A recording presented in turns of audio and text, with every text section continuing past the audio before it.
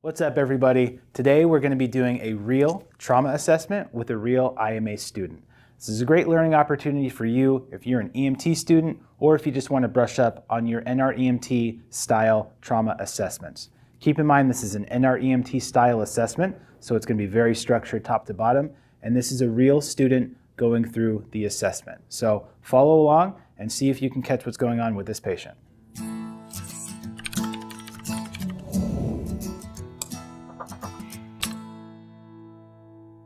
All right, so you are Medic 3, and you are being dispatched to a single family home for a 42-year-old male patient that family reports is not acting normal. How old was the patient? 42. All right, not acting normal. Okay, so BSI, I'm gonna make sure the scene is safe. Scene is safe? Scene safe. Okay. Number of patients? Just the one patient? All right, this is a nature of illness, maybe some sort of mental episode. So I'm going to call for ALS just in case I need ALS. I'm gonna consider C-spine even though I don't think I need it right now. Okay. What is my general impression? What do I see when I walk in? You arrive on scene, you find the patient, he's laying on the couch in the living room. Okay. He does not acknowledge your presence as you walk up to him. All right. Okay, so is he alert to verbal stimuli? Show me how you would do that to check that. Okay. Hey, you okay? You okay? Response? I'm gonna pinch his, dang, what is this called? I'm gonna pinch his shoulder. Okay. A trap pinch makes him moan a little bit. Okay. His eyes flutter open, All right. but only when his the stimulus is being applied. Okay. So A and O times 0. Okay, so alert to pain, A and O times 0. Chief complaint, we cannot obtain one right now, but we can ask the family members, you know, what seems to be wrong with them. Family members say that he was in an auto accident about an hour ago. Okay. And so he came home. He said maybe his stomach hurt a little bit. He came home, but he thought he was fine. Went to lay down on the couch to rest. He said he was tired, and they went to check on him a little bit later to see if he was still okay, and they found him. I can find him here. Okay. So do I see any apparent life threats when I come up to the patient? No, nothing visually that you can see at this point. Okay. I'm going to inspect his airway. Is it patent? Yep. Do I notice any secretions or anything? No. Okay. So I'm not going to suction the airway because I don't think I need to.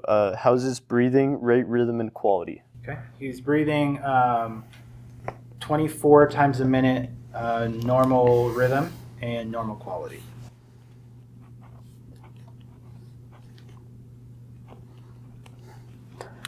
Okay.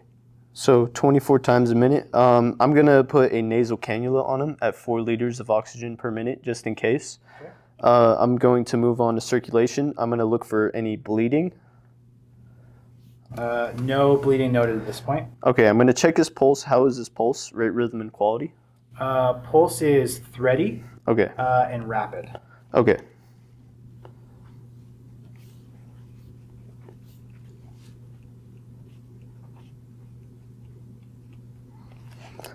All right. How's the skin condition? Skin is pale and cool. Okay.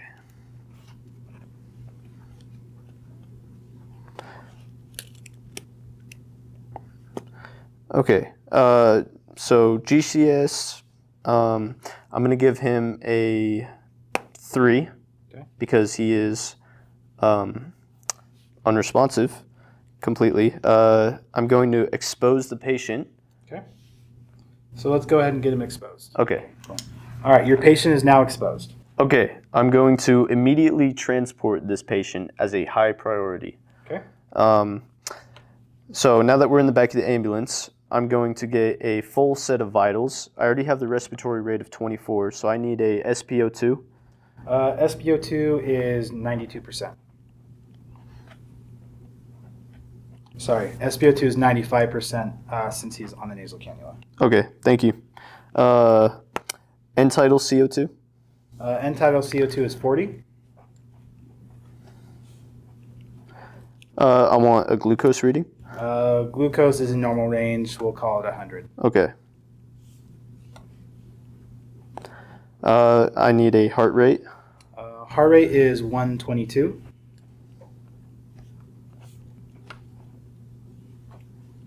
And a blood pressure. Blood pressure is 86/40. And a temperature. Temperature is 98.0. Okay, so I'm now going to move on to my second physical assessment of the patient. Okay.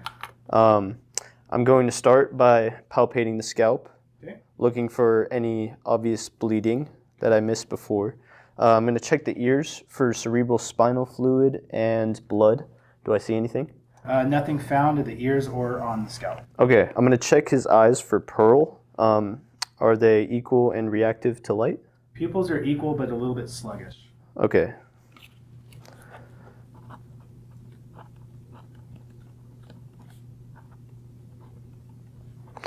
All right, I'm going to check the mouth. Do I notice any new blood or secretions? Nope, nothing found at the mouth. All right, I'm going to check the neck for JVD. Jugular veins are normal. All right, trachea placement. Trachea is midline. Cervical spine. Nothing found on palpation. Okay, I'm going to move down to the chest. Okay. First, I'm going to palpate for any deformities. Okay, nothing found. All right, and then I'm going to auscultate. He has clear lung silence bilaterally. All right.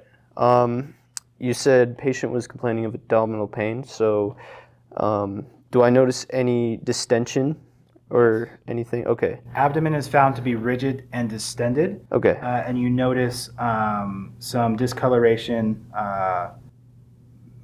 in the general abdomen. Okay. All right, noted. One sec.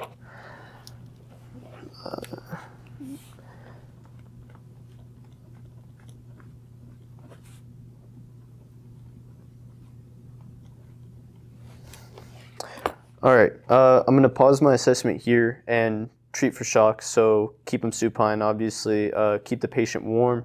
Maybe up the oxygen on the nasal cannula to 6, just in case. Okay. Do I need to, I'm going to move on now. Do I need to inspect the genitalia? That's up to you. Okay. I'm not going to. Okay. I'm going to move on to the left leg. I'm going to palpate, looking for any obvious deformities. Nothing found. I'm going to check capillary refill in the toes. How is it? It's delayed. Delayed? Okay. Obviously, I can't get a sensory response because he's unconscious, so I'm going to move on to this other leg. Palpate, look for any deformities, contusions, abrasions. Nothing found there. Okay. Same thing, other leg, cap refill. Yes, correct. Okay. Now I'm going to move up to the upper extremities. Okay. So, looking for deformities, contusions, abrasions, lacerations, checking cap refill in the left arm. Same as the legs, cap refill is delayed, nothing else found. Okay, I'm going to do the same on the right. Any cap refill, or how is it? Same as the left arm. Okay. Oh, yeah. So now I'm going to have me and my partner is going to stabilize the head while I roll the patient over gently, palpate the rest of the spine, and the lower pelvis. Do I notice anything? Nothing found. Okay. And then I realized I forgot to check the pelvis at first, so I'm going to palpate this and look for any fractures in the pelvis. Do I see any? Stable. Okay. So I think the patient has some internal bleeding or a ruptured hollow organ in the abdomen. Going to transport faster, going to reassess every 5 minutes. Starting now, what are my new vitals? No change on reassessment. Okay, so I'm just going to transport fast and hope for the best. Okay. And that's everything. Great. Okay, cool. You did really great. The only big thing that I have is I would have liked to see you talk about shock treatment a little bit earlier. Okay. Yeah. Because you got down the ABCs, you heard that his pulse was thready and rapid. Yeah. Just that should key in like, Yeah. this is a shock patient. Yeah. I had it in my head. I should have verbalized that. Yeah. Yeah. You looped back and you caught it, and you're doing everything else correctly as if you were treating for shock. Yeah. So I would have liked to see that earlier.